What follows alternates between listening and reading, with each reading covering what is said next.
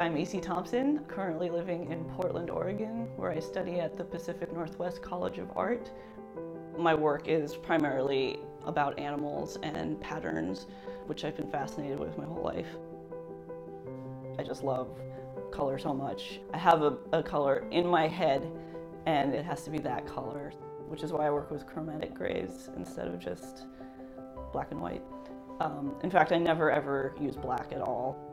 I use the colors that are already within the piece to create the darkest dark, and it'll tell you it's black in your head whether or not it truly is.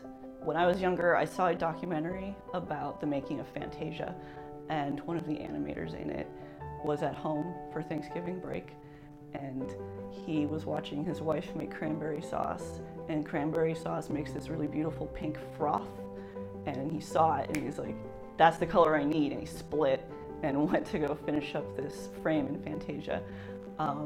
Incidentally, that cranberry froth color is one of my favorites. I think there's something really beautiful and subtle and dreamlike about it, and I do try to incorporate that into my pieces wherever I can, just because it's a comforting color for me.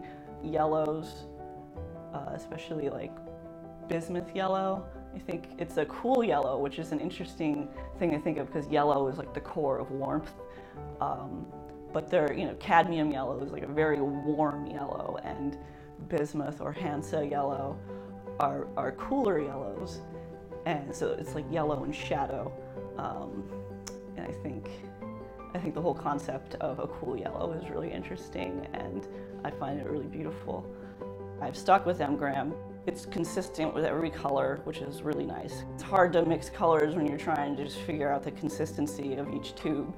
Also, it's important to me that a high quality product is coming from just regular people who, it's not a faceless corporation, and I really appreciate that about M-Gram.